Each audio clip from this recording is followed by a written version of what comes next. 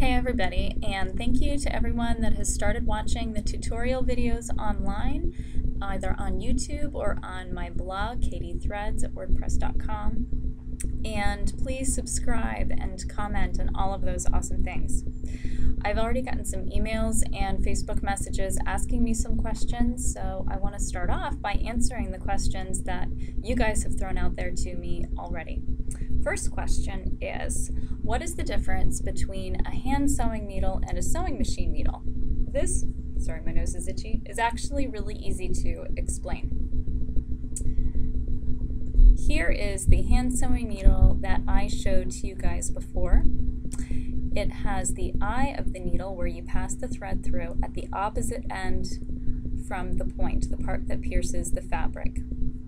The sewing machine needle, the eye of the needle is actually at the same end as the point that pierces the fabric. Get up even closer. I'm so sorry that you guys can't really see this, but essentially, you know what I'm saying. And then at the opposite end of the needle, there's actually a wider, flatter shaped metal point, and that is actually what's going to get inserted into the sewing machine. So this is fatter on the top so that it can hold this in place and go up and down and stitch through the fabric. And I'll show you guys the two of these side by side. Up so you can see. Here are our two needles. Difference between hand sewing needle and sewing machine needle. And also the way that they're packaged and marketed is different. For instance, sewing machine needles, or I'm sorry, hand sewing needles, as I already showed you, generally come in packages like this, I believe. The multi-packs come in their own little self-contained and organized HASF, and they tell you what the different needles are for. Sewing machine needles generally either come in a package that looks like this. This is a Schmetz package. And if you look up close, this is a multi-pack actually, and it has some universal needles, a jeans needle, and a stretch needle. And these are actually the basic sewing machine needles that every seamstress ought to have with her sewing machine. Chances are if you purchase a machine, you're going to get a multi-pack that's something like this. And all of these numbers along here are the sizes of the different needles, and then the names are up at the top.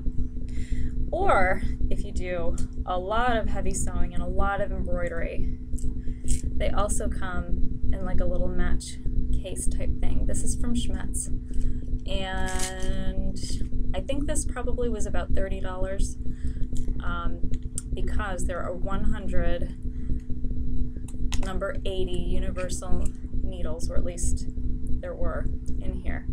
And this is a nice hard plastic case that's great for keeping those sewing machine needles in. And then, of course, whenever you're done with all the needles, there's countless uses for a plastic matchbox case.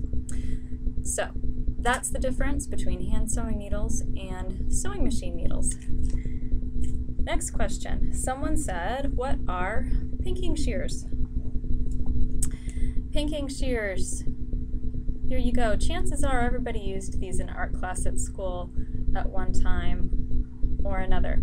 These are the shears that cut zigzags. Now these are heavy-duty pinking shears that are meant for fabric.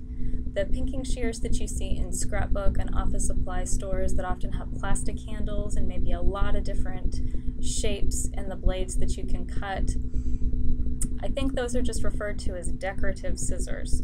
So for fabric purposes, we're just going to call these pinking shears.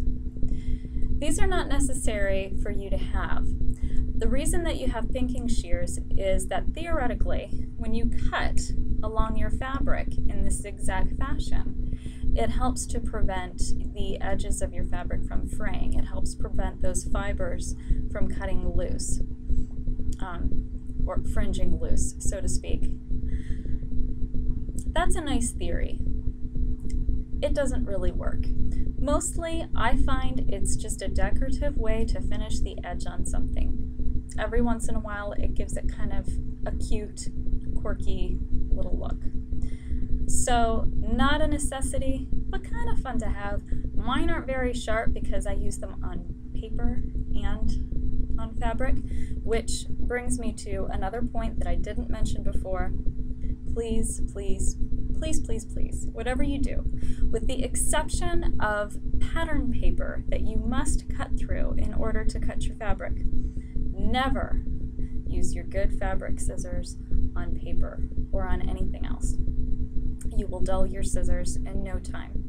You might have to teach husband, friends, children, parents, cleaning ladies, whomever, do not use the fabric shears on paper. You might even be tempted whenever you're trying to cut a piece of paper to just grab these fabric scissors because they're your favorites and they're so sharp and you know exactly where they are.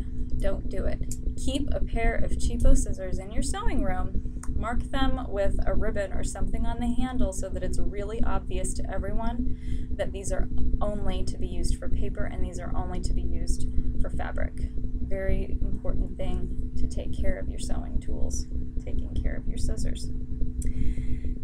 Next question, and this was a good one and something I actually was going to mention. The thimble. For hand sewing in particular, don't you need a thimble? Yes, or at least you need something to protect your sewing finger. Opposed to popular thought, a thimble is not to protect your finger just in case it should happen to get pierced by the needle while you're sewing. If that were the case, then you would need little metal hats on every single finger, which would be all 10 fingers. But anyway, no, one thimble for your sewing finger. You are going to put the thimble on whichever finger is going to be pushing the end of the needle through the fabric. And you use this thimble because if you're just pushing this through your fabric, it's really going to hurt over time. Sometimes if you're holding it using your pincer grasp like this, that works for you, but generally you're using another one of your fingers to kind of hold and control the end of this needle. And even though this is not where the point is, this really digs into your skin, and because it's hurting you, you have less control and you're not able to make as nice of a stitch. So that's why you only need one thimble. Personally, I care for the thimbles that have a flat top, and if you look you can see there's also a little groove around the top of this thimble, and that also helps give you kind of a better grip on the needle. The sides are also grooved for some traction so that you can either use the top of your finger like this to move your needle up and down, or you can use the side of your finger to push things through or move it up and down, or however you learn to like to do your hand sewing. I have really little fingers, and so thimbles never fit me. So what I started doing, very easy, was just taking a Band-Aid and putting it on my finger and then putting it in the thimble. I tried to line my thimble with a Band-Aid and with masking tape once, and it just didn't work. So don't do that. I had a gold thimble and it was really nice, but definitely not a necessary thing. This is just a Dritz thing. You can find these anywhere. Most of those dumb sewing kits that you can buy for like $9.99 around the gift section of the fabric store at Christmas time will include a thimble. If these aren't on the regular notions wall, then go and look in the quilting section, and they might even refer to this as a quilter's thimble because it has this groove around the top. If you don't have a thimble and you have everything else and you're ready to get hand sewing, then a good substitute for a thimble, since all you need to do is protect your finger from getting pierced by the end, is the Band-Aid trick. Just make sure that all of the stickiness is facing in so it doesn't stick to your fabric. Or there's always good old duct tape. Wrap some Kleenex or a paper towel around the end of your finger, duct tape that, and there you go. MacGyver just made a thimble. Thank you guys so much for watching, and please keep on commenting and subscribing and leaving your questions for me.